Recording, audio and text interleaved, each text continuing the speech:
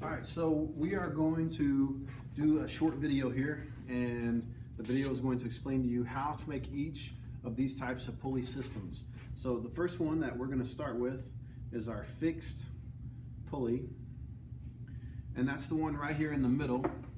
And what we're going to do is take it off of the piece of wood. So you remove it from here, and remember the fixed pulley has a couple of things that we need to remember. The first thing is that people use a fixed pulley so that they can change the direction of their force. The mechanical advantage of a fixed pulley is 1, so there's no real mechanical advantage. And the first thing that you're going to want to do is you'll have a single pulley like this one here, and you're going to take your piece of rope. Notice each end of the rope has some small loops on it. Those loops are going to be handy to hang your weights from.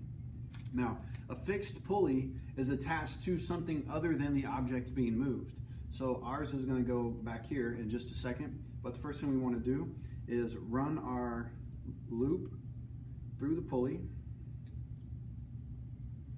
And you want to make sure that the rope or the string sits on top of the pulley whenever you're ready to actually hang it. It'll come off a lot, so don't get too frustrated. And we're going to take our 200-gram mass and put it on one side of our pulley.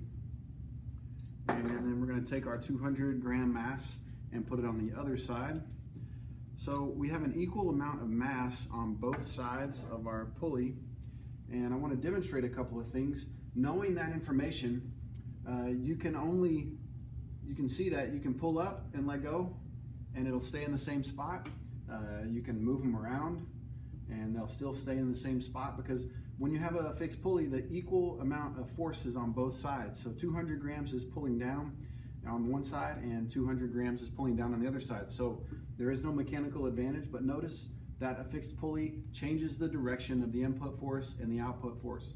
So if the input force is down, the output force is up.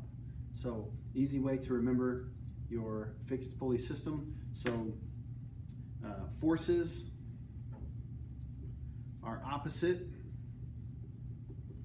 and our mechanical advantage is 1.